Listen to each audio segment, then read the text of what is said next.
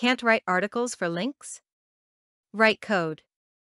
If you've subscribed to an SEO newsletter for longer than a week, you're well aware that writing articles with tips and advice pertaining to your website's subject is a great way to generate links and traffic. But what if you can't write, or are afraid to write? Well, if you can write software, you're still in luck. In this article, I'll show you a trick that can still garner you hundreds of links and won't require you know the difference between adjectives and adverbs. I'll use my own little website as an example. I freely admit that I am neither a web designer nor a programmer.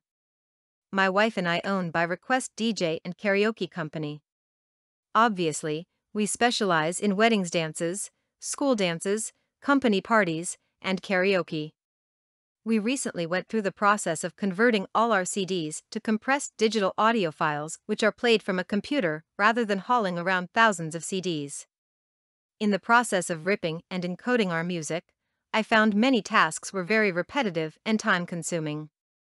Since I know a smattering of Visual Basic, it was simple to write a utility to automate these tasks. I figured that if it was helpful to me, some other DJ might find it helpful too, so I called my utility MP3G to zip and made it available for download from my website. I also decided to submit it to a few freeware sites just so it was easier to find. What happened amazed me. Many of the links to my website from these freeware directories began showing up in Google. Given the name of my company and the descriptions of my freeware apps, this helped boost my site for some very competitive keywords. I decided to submit my software to a few more directories, and that's when I found two very handy tools, Pad Files and Robosoft. A pad file is a portable application description, and it helps authors provide product descriptions and specifications to online sources in a standard way, using a standard data format that will allow webmasters and program librarians to automate program listings.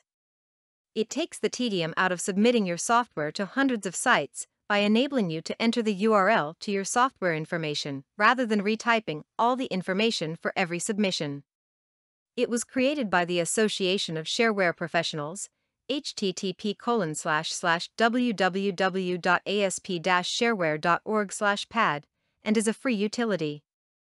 Robosoft is a semi-automated software submission utility that contains a list of known freeware and shareware directories that accept submissions.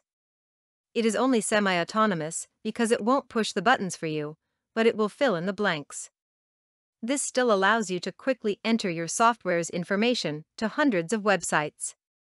Websites who will all link back to your website and most often don't require a reciprocal link. The Robosoft database currently lists 420 freeware and shareware directories. In the 2 months I have been using these tools, I have seen my traffic jump from 800 unique visits per month to over 5,000, and the link popularity of the page that has my 2 freeware apps has gone from 7 to 639 according to widexcel.com. While these are small numbers for someone like CNN.com, Sprint.com, or even Napster.com, they are huge for a small site like mine. Plus, they are beginning to get me links from my fellow DJs who have used and appreciated my tools.